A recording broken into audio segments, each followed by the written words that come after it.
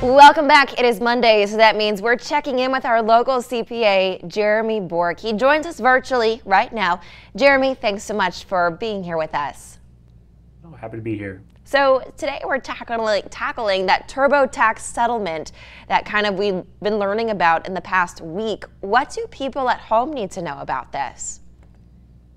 So kind of give a little bit of background on the case itself. It closed last year and relates to tax years 2016, 2017, and 2018 when TurboTax had an ad campaign going on. It was called Free, Free, Free.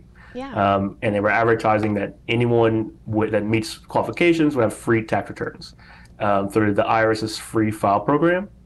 But what they did was they blocked the landing page for that free program via Google search engine results, and were pushing people towards their main page that had a pay feature.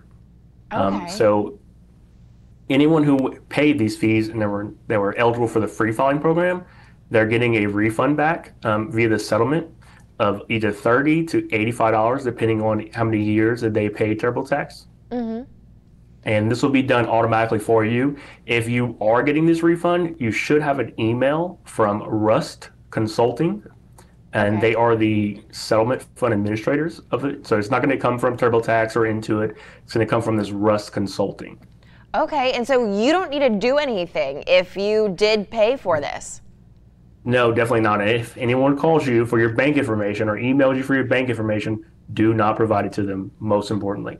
Yeah, well, I kind of makes it easy for everybody because I was like, I don't even know, I don't remember what I did back in 2016 or 2017. So it's kind of nice that they are kind of taking care for everybody. And Jeromy, what's your best advice when tax season rolls around and people have that option to do the free TurboTax or come visit a local CPA? I mean, it really just depends on what each person has going on. If you have any kind of like gig income or side income where you're getting paid as a self-employed person, I would definitely recommend hiring a CPA.